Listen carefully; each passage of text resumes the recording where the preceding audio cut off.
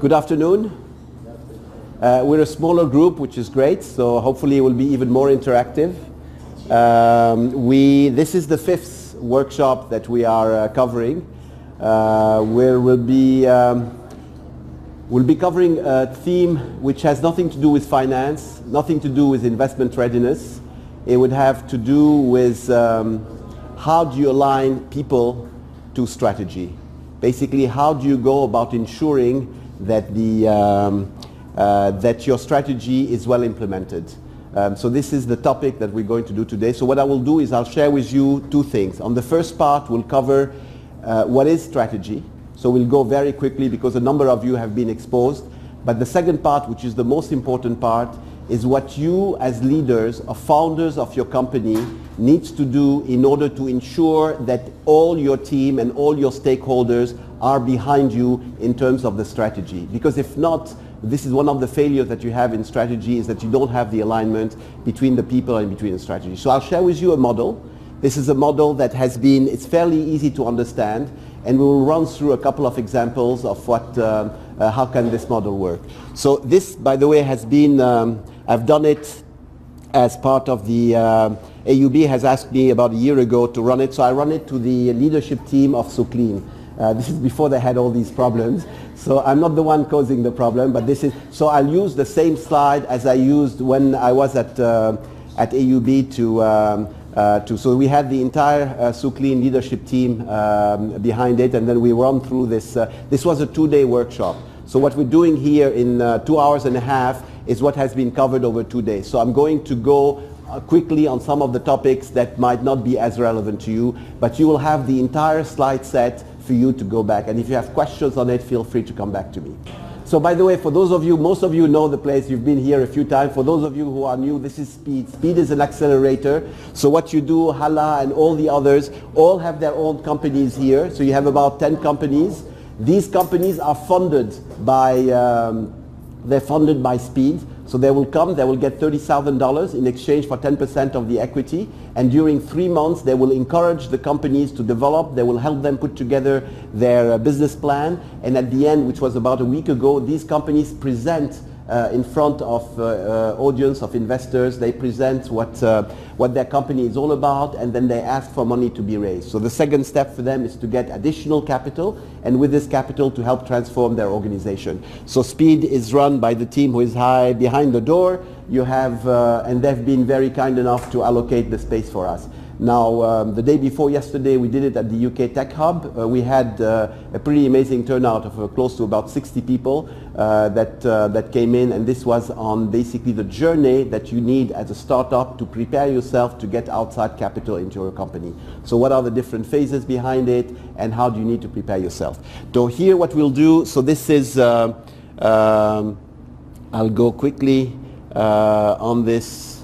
So what we're going to do is the first question is going to be more about strategy. So I will share with you the definition of strategy, and I will share with you some of the templates. Now, some of you have been exposed to the templates. So this is a series of templates that would help you in terms of trying to represent and illustrate the strategy to whoever are the stakeholders, your employee or your investors or others. So we'll share with you these different templates, and then we'll move to the second part, which is basically what is the model that we want to use in order to be able to ensure that we have alignment of the people to the strategy. So what is strategy? The strategy, normally a good strategy answer, I'm trying to keep it simple, 5 basic questions, is why are we changing? So what are you trying to do? Why are you doing, why are you implementing this new strategy? This is the first question that you as founders needs to understand and explain to your people. The second question is where are we going? So why are we changing? Where are we going? Where are we heading in terms of how are we going to get there? So the third question is about what is the process to get to where we are, to where we want to be. The fourth question, and this you need to clarify to each member of your team, is what is my role in this journey? So I'm here, what should I do? What is my, in order to be able to help you achieve the ultimate results? And the fifth one is how does success smell? So what are we trying to achieve from a success point of view, and how do I benefit as an employee or as a stakeholder into this journey? So these are 5 questions that you as founders need to clarify to your stakeholders, to your employees, to your partners in terms of deciding. So this is a bit of a definition of what strategy is.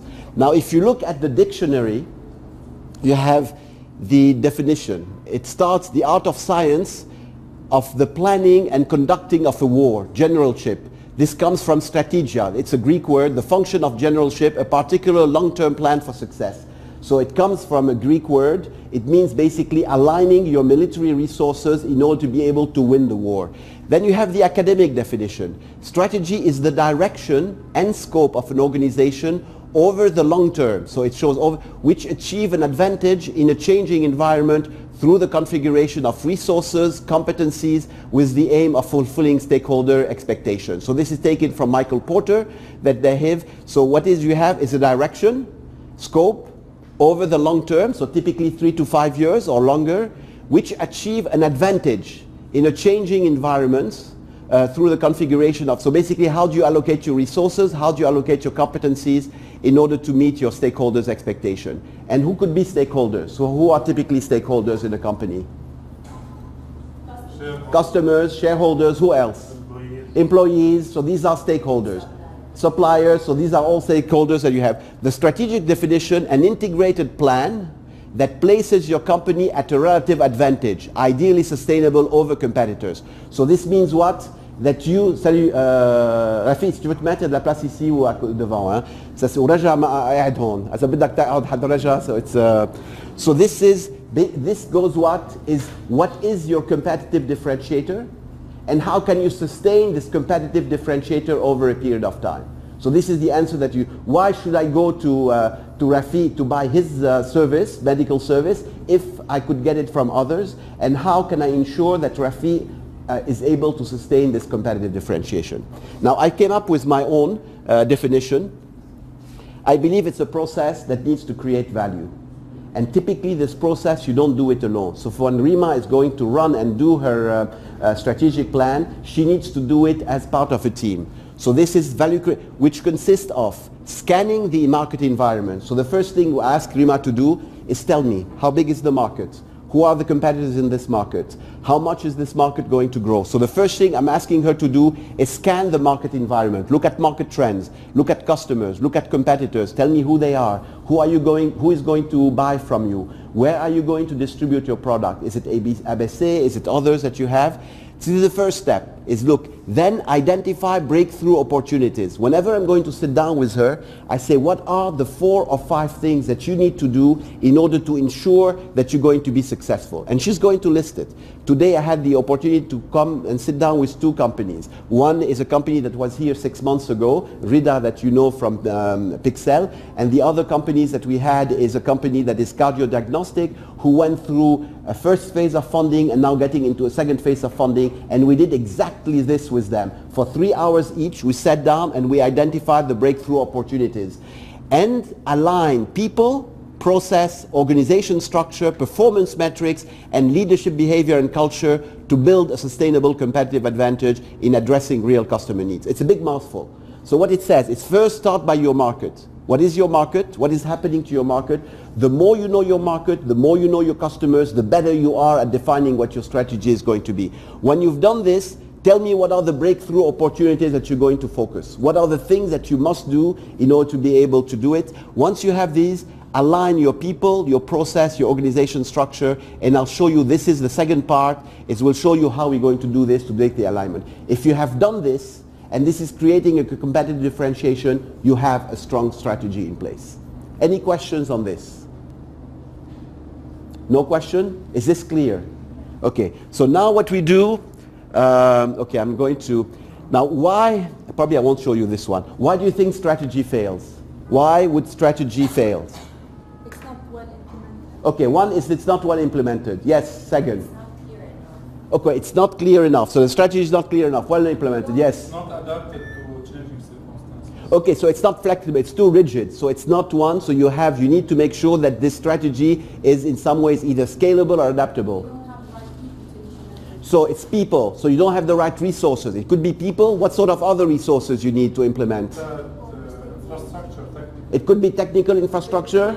It could be money. So it could be money, it could be systems, it could be people. You don't have the resources to do it. Why? Other reasons why strategy fail. We don't have a clear direction. Okay, so part of it is the strategy itself could be flawed or could be not be very clear. We don't know where we're going. So the strategy could have a problem itself. The execution is lacking because of either people, money, or systems or technology. What other reasons? We don't understand the market. Okay, so you could be poor understanding of the market, poor understanding of your customers. All these elements could help affecting the quality of your strategy. Yes? Your team and stakeholders are not The team are not behind you, so they're not behind you. So it's not only a question of having the right resources, it's ensuring that they are behind you, ensuring that they understand where you're going, ensuring that they're here to support you. If you're all by yourself, you realize that you're missing them, you lost your key. What other reasons? It's not a long-term thing, so maybe your strategy can, I don't know, you thought about it for a year thing, you listen to much longer. Okay, so part of it we mentioned the dimension of long-term versus short-term. So you need short-term, you need to know what you're going to do in 3-6 months, and a lot of the time I spend with the company that I coach is I force them to decide what is critical for the next 6 to 12 months, and then we focus on this. But at the same time, you need to have a view of where you're going in the long term. So it's not only about short, you need to have a clear idea about what is the short term, but you also need to know what is the long term. Other reasons why I fail. Okay, so part of it is that you have done a strategy, but you need to make sure that you have the checks and balances. Make sure that you are sitting down and reviewing. Are you on track? Are you off track? If you're off track, why are you off track? And a number of strategies, you don't have this review mechanism that is there to help you. So this is quite important. Other reasons why we fail. This is essential, but you have to believe in it. If you don't, like you... Yeah, of course. Of course, you need, the strategy it needs to come from your guts. It needs to come from your heart. It's something that you truly believe in, because if not, it will show. If you, as the owner of the strategy, do not believe in it, it's not going to work. Other reasons. You have important reasons you've missed. Why would strategy fail? Follow what you mentioned. Integration between the team is communication, empowerment, to make sure clarity. Other reasons why strategy fails. Metrics could be good. What are the metrics behind? So what are the metrics that we do, and we're reviewing these metrics. So this is what cannot be measured, cannot be managed properly. So make sure that you have clear measurement so that you have implementation. Other reasons why strategy fail. I'm sorry? You could have accidents. You could have what? You could have some major factors that is coming in here that could disrupt. These accidents could be disruptive. Technology, it could be disruptive in terms of politics. It could be destructive in terms of, you don't know, it could be a civil war in Lebanon. It could be a new technology that comes and break completely what you have to offer. So these are regions that you have. The other reason that are still missing is you need to make sure, I give you the example. I worked for HP for 20 years. HP acquired Compaq. HP had a culture of we share, we discuss, we make sure everybody is aligned. When everybody is aligned, we implement. Compaq is we shoot first, we ask questions later. They're coming from Texas, we're coming from California. It was completely different structure. You look at Daimler Chrysler and you look at the integration between German, very engineers. Chrysler was based in Detroit. So if the culture is not aligned with your strategy, the culture would eat your strategy at lunch. It means that you will never be able to survive if the culture is not supporting your strategy. The culture of your company. So if you come up and you're trying to do, and the integrating company is one of the companies that I'll be also coaching. He's just making a merger of two companies, and SME Constantin. These are completely different culture. One culture is very much corporate, the other one is extremely entrepreneurial. How can I come and make sure that these are two Lebanese companies existing, these are companies that have been operating for 3-4 years. The integration of the culture is critical. Even before we talk about the strategy and the strategic plan, Reis is his name, Reis Rafi came and said, Constantin, the first thing I want us to align in terms of the culture of these two companies, make sure that we have it, and then we could focus on the strategy and ensure that the culture is supporting the strategy. So the cultural aspect is you will see it is something that is very critical in all new strategy that you try to implement. Okay, so these are great answers, by the way, that you've done. So this is, I'm sorry, yes? Culture is different from governance. Governance is, culture is more the soul of the company, and you could have companies with completely different culture. How do you ensure that the two culture merge? because I gave you the example of HP and Compaq, but I'm giving you the example of these two companies, and he will tell me one is very much corporate, very structured, the other one is completely entrepreneurial. You know, there is no policy, no procedures, nothing. People would go, and where the other one has all functional policy and procedure, and I need to merge the two into one company. So if these, and from this would emerge one culture, which would probably going to be a mix of the two, and trying to take the best out of the two. The governance is important. The governance is ensuring that you have the right structure afterwards to follow that your strategy is really not only integrated in the culture, but is really followed out in an approach which is more systematic. So this is the governance of, and this is part of the governance of the company, the boards, the relationship that they have. Now, so this is lack of rigor. So this is what you've done. Poor market research has been done. Reliance on intuition. Believe that the constraints and obstacles are too big, so we don't, so I tend to give up. Perfectionism, you're trying to aim for perfection, forget it. Aim for a certain element, go for it, learn and adapt. The strategy itself could be flawed, unforeseen, fundamental unforeseen mark or unforeseen events. Failure or inability to align people with strategy. This is critical. This one is probably one of the most important one. Failure or inability to align the culture. The culture is also quite important. Failure to exhibit leadership in the strategy execution. So if you have decided to go a certain way and the people in your team are acting in a different way, you don't have the right leadership supporting what you're trying to do as a leader of this organization. So it's very important that the leaders are behind you. Poor, incomplete or uncommitted implementation. This is the execution that you have mentioned. Failure to create performance measures. Failure to create performance measures, the KPIs that has been indicated. Feedback loop, this is what Samar has indicated. The feedback loop, monitor and adjust. This is quite critical. Failure to communicate internal and external. So you have this. These are major reasons why strategy fail. Now why it's important? Because if Michel wants to implement a new strategy, these is the sort of checklist that he needs to make sure in order to ensure that there is quite an alignment so as to reduce the risk of derailing the strategy. Okay? Any questions on this? So you basically have answered most of it, and it's here as a reference. Now this is a number of, you have, you know, dozens of tools and templates that you could use to define a strategy. Now you have different phases. You have one phase which is basically an internal assessment, where you look at yourself, you look at your company internally. A second phase is you look external. Each one of them is a template. It's a that you could use, or a framework that you could use. Then you look at creating the strategic intent. Intent is basically the vision, the mission, the values that you have. Then you test it, and then you basically go and you execute. So what you have here, bonjour Marguerite. So you have, what you have here is you have, so we will go through all this list. So you have seats over here.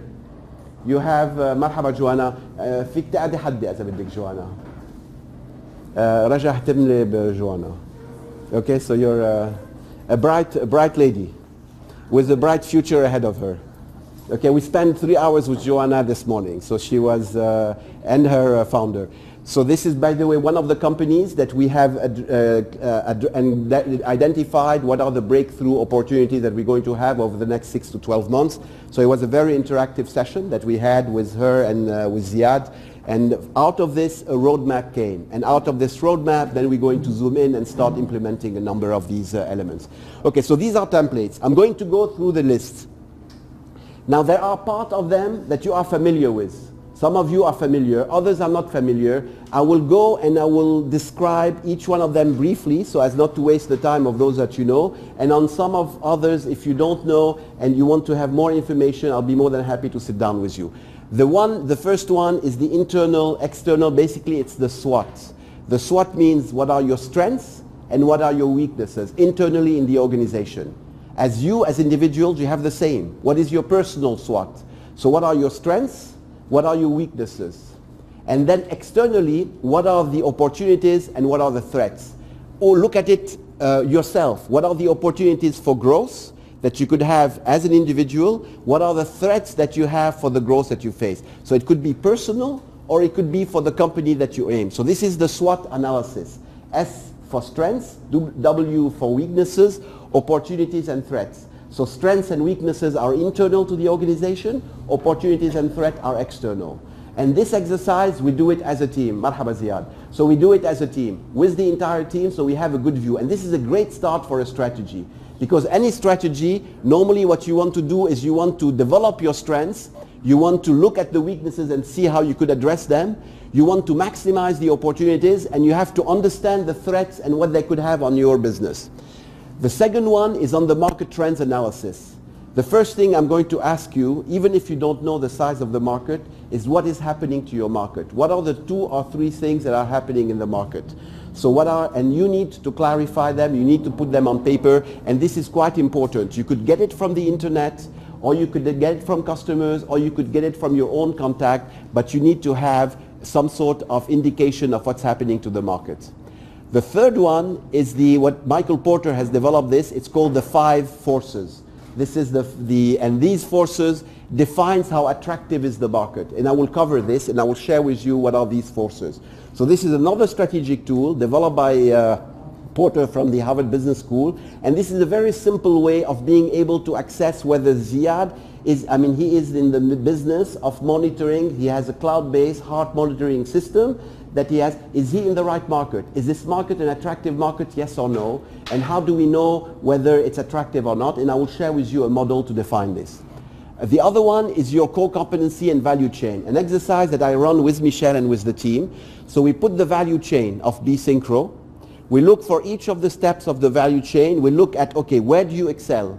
So he starts with research, then there is product development, then there is, refresh my mind, after product development, you have the sales of it, then you have the support of it, and I missed someone in between. What is it? Design, implementation. We had implementation. So this was on the project side, we had implementation. Then what we did from this, we decide, okay, where are you excellent at and where are you average at? So the value chain helped us in terms of being able to assess the organization along each of the elements behind it. And then as foundation, we had HR, we had IT, we had finance, we had legal, we had strategy, which were foundation block. And we would assess the company based on their core competency. So this is the value chain. What are the areas where you are excelling and what are the areas where you have progress to do? And based on this, we then design the organization, the new organization that the company is going to have. So we started, and this is the process that we started and we implemented and we have. So this is another tool that you use. Another tool is looking at life cycle. The same way that you going through all your cycle from childhood to adulthood to old age, civilization go through the same thing, products go through the same thing, and companies go through the same thing. And your strategy, depending where you are on your life cycle, would be very different. If you're in a growth mode or a mature mode or a decline mode, you will have different strategies depending where you're positioned on this cycle. And we'll share with you this. The portfolio analysis, this is BCG. BCG is the Boston Consulting Group. This is a company that initiated the business portfolio. They would look at a portfolio of different products, and then they will decide which are the products that are critical to invest and which we want to divest. Now this has been taken by GE, and GE perfected it. So GE had this, and then they came up with the portfolio model, and I will share with you this portfolio model. So all these are tools. Scenario planning. When you're going to present your scenario, I'm going to use another example because Purima would have, but let's say that you have a company that needs to present they present their forecast, and then on their forecast you could have a worst case scenario and a best case scenario, and based on this we will have different, so the scenario planning is quite important, and the risk management template is basically what are the key risks that you're facing and how you're going to address them. So this is another template. Customer needs mapping is what are your customer needs, what is critical for them, what is less critical for them, and how happy are they with the services that you're providing. Very happy, not happy, and you get a matrix. This matrix is critical because it would show you in your customer's eye what is critical and how well you're doing. You might be doing extremely well in areas that the customer doesn't even care, or you might be doing very poorly in areas which are high. Understanding your rating from the customer on areas that are either not important or important is quite, yes. When the contact with the customer is not direct through a platform or a mobile app, yes. What can you know? How can you know what's critical for your customer? Yes. Okay, so what you typically want to do is you want to reach out at these customers. You could call, it's not you who do it. Normally you need to do, because if you do it, in some ways you're biased. So you're conflicting. So let's say another resource, a student or somebody, you give him the questionnaire, 10 questions, I could give you example of these. They would ask the question, they will tell what is important, less important, and most importantly, they will tell you how happy they are with your service or unhappy they are with the service. So this is how, so you have to reach out to them through a third party that is neutral, and this should be, and then you take the inputs and act on it. So, but this is quite important. The competitive positioning. I always ask, today for instance, one of the outputs that Joanna has said, I've asked her to do, is fine. Cardiodiagnostic is great. I want to know who are your competitors in the US, who are your competitors in the MENA region. I want to know how you differentiate versus these competitors, and I want you to tell me how you're going to maintain this differentiation in the years to come. So this is one of the outputs that she has to work on, which is basically using the competitive positioning and defining how sustainable is her USP, means unique selling proposition. What makes them unique is today a certain number of features. The fact that they're cloud-based, they are unique. Nobody is now cloud-based. The fact that they are global in terms of their reach, a lot of them are regional or country-specific. But in 3 years down the road and 5 years down the road, everybody would be cloud-based. And in 3 years and 5 years down the road, a number of other companies that are competing with them will also be geographically dispersed. So I want to know not only how they differentiate now, but I want to know how they're going to differentiate in 3 or 5 years down the road. So this is another one. The organization diagnostic is when you look at your organization structure and identify whether you have gaps. And these gaps could be either function that you have not seen that you need to fill. We went through the exercise with B-Synchro. Or you could have functions that are filled today but need to have a different skill set to be able to do them, and then you need to change. This is important because it involves changing people, and so for organizations that have been here for a long time, but it's an important exercise to do when you do your design to ensure that you have not only the right organization but you have the right matching of resources to the organization. KPIs is the balanced scorecard, is what I've been discussing with you, and you see the theme is another one where you basically state, and this is what we've done today with 2 companies, is you state your key performance indicators, but you also state your key strategic initiative, and you could do it for startups and you could do it for existing companies, small, medium-sized companies, and this is also part of the review that you have. The others are MBO, is management by objective. It's all the same. EFMQ is the European framework for quality management. The Hoshins, we were in HP for 20 years. We used Hoshin, which is a Japanese term, and business fundamentals is basically the same. It's all the same sort of, but basically state what your KPIs are, track your KPIs, and then competitive benchmarking model is how do you, it's actually the same as the competitive positioning. Okay, so these are tools. I'm going to start with one. One is here, is on your competencies. To do your job, you need resources.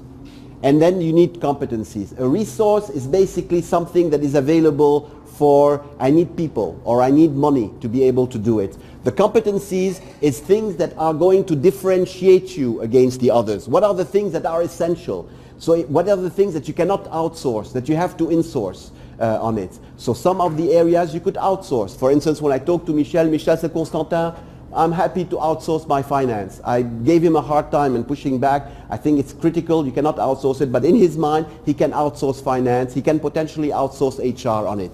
So I'm asking him, what is resource? What are competencies? And then from these competencies, because he agrees that there are few. So if you ask him, implementation is critical.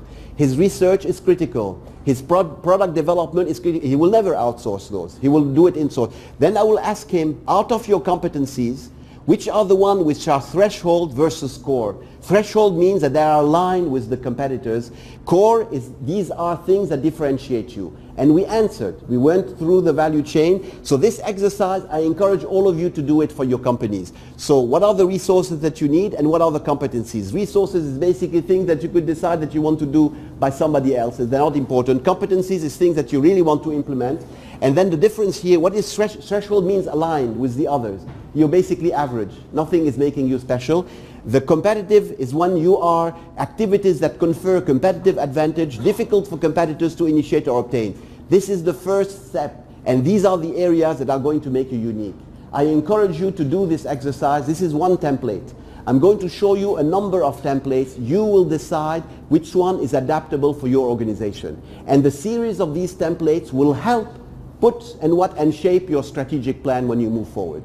Are we clear? So it's going to be a lot of templates. You're going to say, Constantin, but it's okay. These are the tools, and then you decide which tool you want to use when, and when is the most. So this is one which is quite important. Another one is what we have done with Michel and the team. So we looked at the from inbound logistics. This is a manufacturing operation. Outbound logistics, marketing and sales services. Then we went into subsets, some processes, and then you define which one you're excellent at, which one you're not as good at. So you will have, this will be a help way, and then you have some other supporting human resource, technology, you could have finance, which is probably procurement here, you have company finance, which are here supporting. The percentages, forget them, that's much more the resources in this specific case that you need.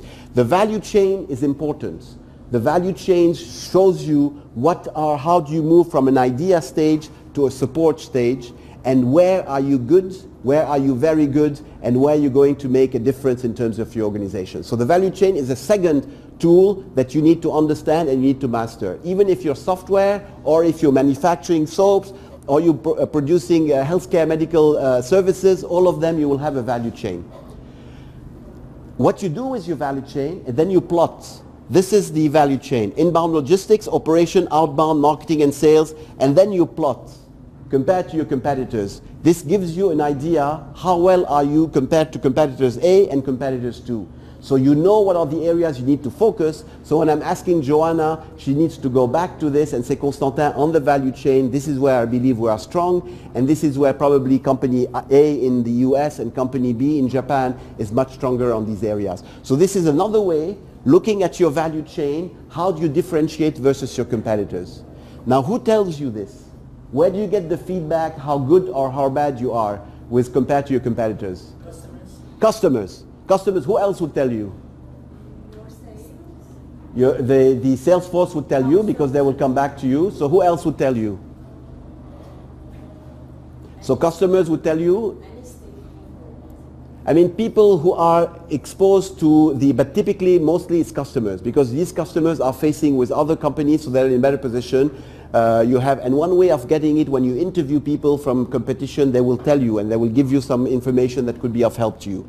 Now so this is the same thing, is now another one you need to do is how do you position your product or your service.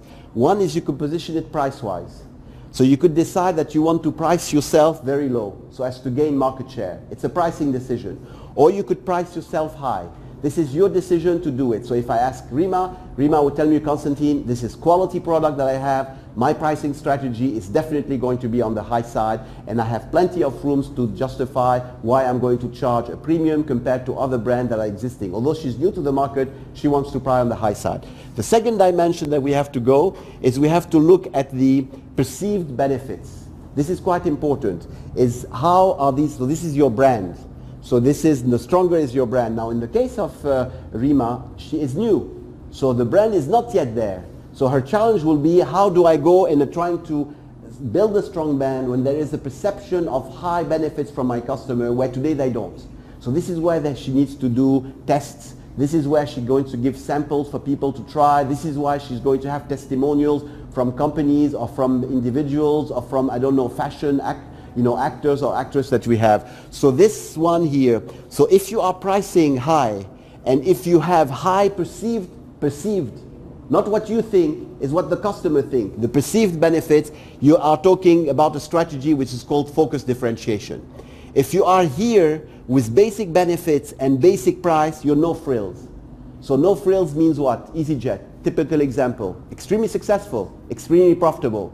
On the other side of the thing, you could have Emirates Airlines or Qatar Airways. These are high price, they have high value. You know that the screens, the seats, the waitress, the service that comes in, the quality of the food is completely good. So you could make money here and you could make money here. Where you don't make money when you're in between. If you're sitting with in between the two, you have an issue, because then it becomes a Me Too product at an average price. It's very difficult to differentiate. So this is one way of being able to, it's called the strategy clock, and then you could go around the clock in terms of focus, here differentiation, and this basically when you have high price with little, this is doomed for failure. Okay, so this is another way, it's trying to plot them.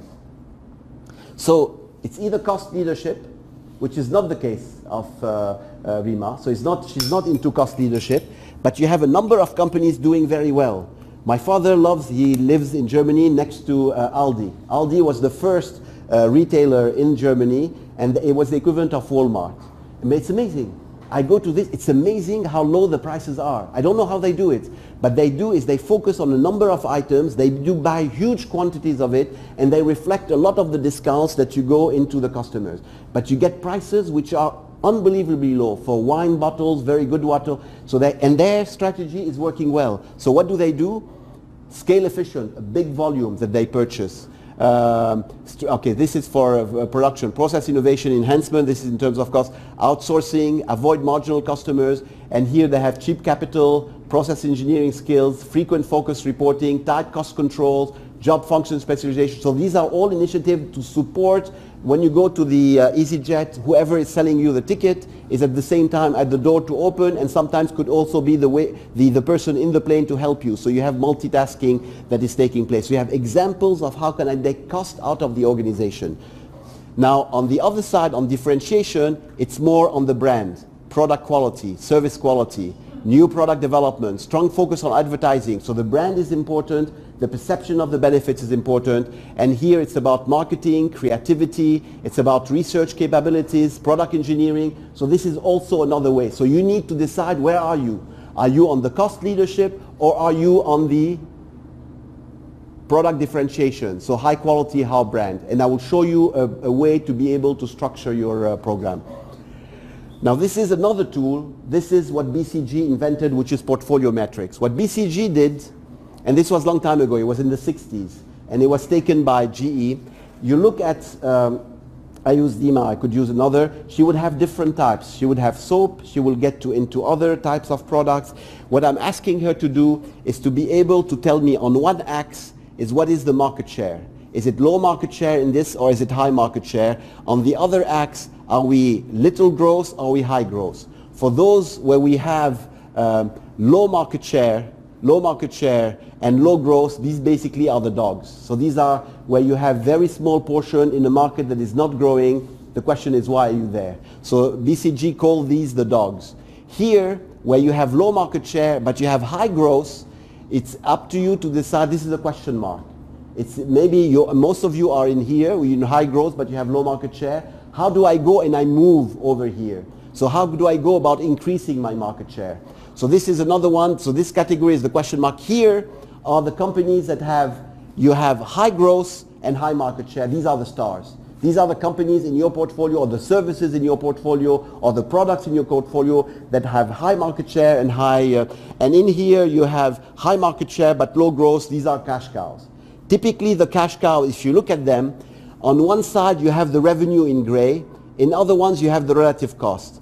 Typically when you're a cash cow, you have high revenue and you have low cost. You're milking the cow. So you're taking a lot of profit, but it's not growing. You need the cash from the cow to do what? To help your question mark and move the question mark into stars. So it's important when you have your portfolio, of course you should not have dogs. Dogs it's a mistake. You have to accept the mistake and move out.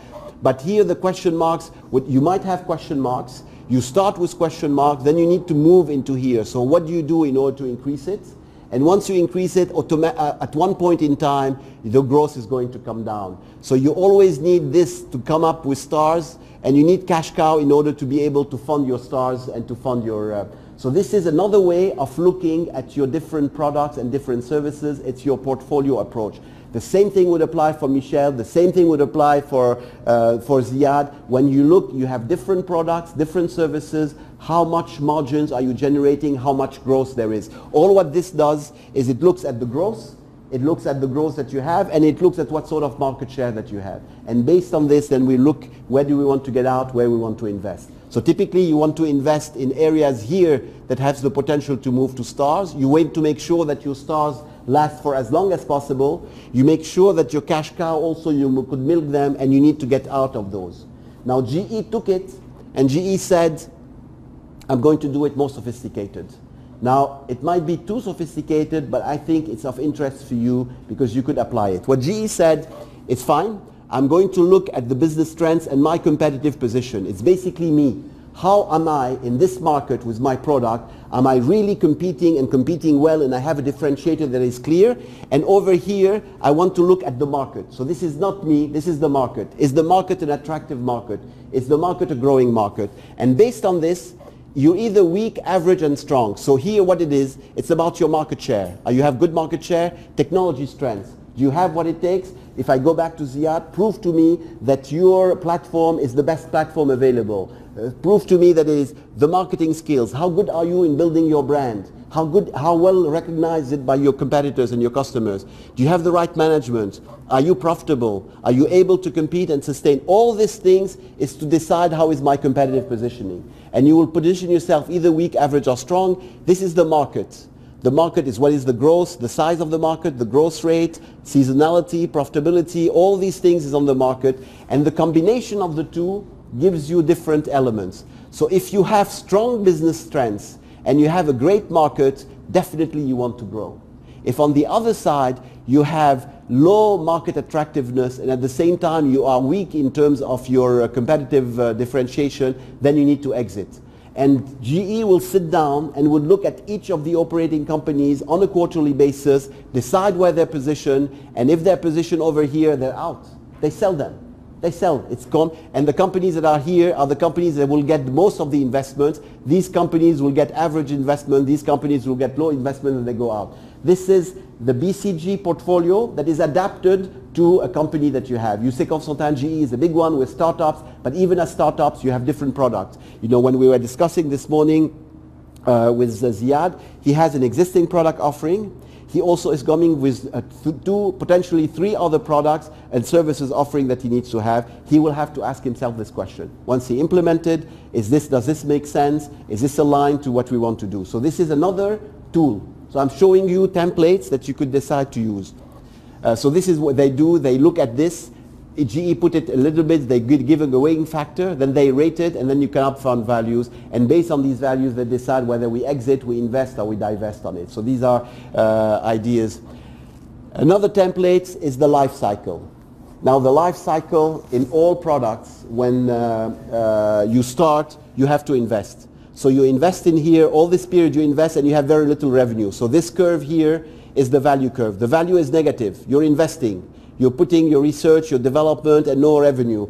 I go back to Ziad again. For about 3-4 years, all he has been doing is investing. He paid people, he's developed his platform. What sort of revenue? Zero revenue, or very minimal revenue. What sort of expenses? High expenses. Profit? No profit. Losses that he had for several years. But he was building what? He was building his platform. At one point in time, he started generating volume. So this is the volume, this is your revenue that is coming, and he's at this point. He's at this point here in his life where he has invested a lot. He's starting to generate now the revenue. He's at the inflection point where he's going to get a lot of revenue increase in the MENA region and also in the US. And then his cost curve is going to go down. As he develops more, his cost curve is going to go down, his revenue is going to go up, and then the value will start being created in his company. But at one point in time, the volume is going to drop. The cost curve might be low, but the value will drop also. So this applies to everything that you do. It could apply to TVs. So this is the real thing about TVs, from black and white to color to plasma to computer monitor. It could apply to, I'm sorry, this is the learning curve. So this is another important element that you have to apply, is where are you positioned today? So in the case of Ziad, Ziad is positioned here. Ziad is now positioned here where he has some revenue, he has some traction. He is now sitting on a number of orders that will be coming up. These are big orders that are coming up in the US and the MENA region. He has invested a lot. So Sami has been on his back and saying all you have is losses, losses, and losses, which is true. He has invested because his cost curve was high, but the strategy that he has here is very different than the strategy that he has here. The strategy that Ziad has here is I need to develop my platform, and I need to make sure this platform is best in class behind it. But the strategy that is here is not anymore about the platform. He has the platform. The strategy here is sales, is hire your salespeople, strong salespeople in the US, identify the right distributors in the MENA region. So your focus now is not anymore on the platform. He's trying to push me. He said, Constantin, but I need to come up with also a product. I said, before you come up with our product, show me that you have traction on your existing platform and show me that you could generate revenue, and then we could invest again in terms of other products. You understand? So this curve, which is the life cycle curve, helps you define what is the right strategy that you want to implement, depending where Ziad was positioned here, he's now positioned here. In 2 years down the road, he will be here. His strategy here would be very different. His strategy is, Constantin, where do I need to invest? Because I'm getting close to my maturity point. Is it new countries? Is it new services that I need to, is it new channels that I need to, maybe it's not cloud-based anymore, it becomes something different. So these will be different sort of strategic priorities that in his mind than what he has today. Any questions on this? I'm going fast, but these are all templates and tools, and you decide which are the ones that make sense for your team, for your organization. Now the other one is what we call the experience curve. Basically, the more you learn about doing something, the better you are and the cost goes down. So if you manufacture one car or if you manufacture 1 million cars, the cost of producing your car goes down. And this is not only available for car. So this is, for instance, the case of Honda from 1960 to 1970s. So it's 85% slope. This is the gradient of the slope. Means that basically the cost of Honda goes down every time that they will increase about 1,000 units, 2,000 units, 4,000 units. So they track here the cost depending on how many units they produce. But it's the same thing that applies for life insurance, which is completely different business. There it's not 85, that it's become here a 77% slope. The steeper is the slope, the more there is cost benefits in having large volume. So if you are entering this market here and you have a competitor that is here, the competitor has the way to kill you out because he could reduce his price, he have a number of margins in order for you not to compete. So understanding what is the slope of your curve in the insurance business, in the soap making business, in the health monitoring system helps you understand what your pricing strategy could be depending if you're here or you're in between the curves. So this is another example, is the experience curve. This has also been developed, I think, by BCG or McKinsey, I'm not sure. And it's a way to be able to track, and it varies from one industry to the other industry. Any questions?